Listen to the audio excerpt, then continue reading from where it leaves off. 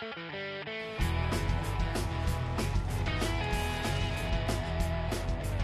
up in Bartlesville, so this is a staple in Bartlesville. When it comes to finding the best burger in Bartlesville, you could say Lottaburger has that in the bag. The locals voted this burger the best more than a dozen years. Because it tastes better. I have a Lottaburger on the speed dial, so that is a testament to tell you how much I love coming to this place. Step up to the counter, order off the menu, or customize your choice. Every order is made fresh with fresh ingredients. And it's made fresh. We buy the meat. The meat's not frozen. We have it delivered almost every day.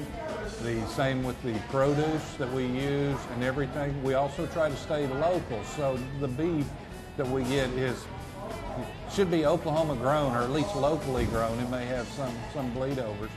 And I think that's what's made us famous as far as the taste goes. Johnny's dad and uncles cooked up the first Oklahoma Lottaburgers in the 50s, opening casual, made-to-order burger spots from Tulsa to Bartlesville, Ponca City to Enid. I grew up eating a double meat cheese with everything on it.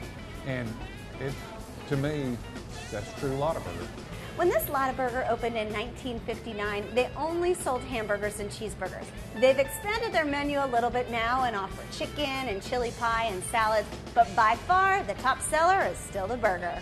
We build it a certain way. We have we toast the buns, and we put just a very thin layer of mustard on there. We use some pickles that starts, and then we put the lettuce on top of that, and then we put the tomatoes, and then we end up with onions on the top. When the hot meat hits the vegetables, it causes them all to kind of melt together.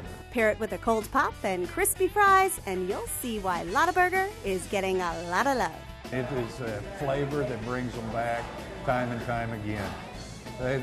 My dad used to tell everybody they have an addictive ingredient that you got to go get your Lottaburger fix. You should try it because it's a lot better than the other places. I love to come here. It's a great burger joint. In Bartlesville, I'm Julie Chin, discovering Oklahoma.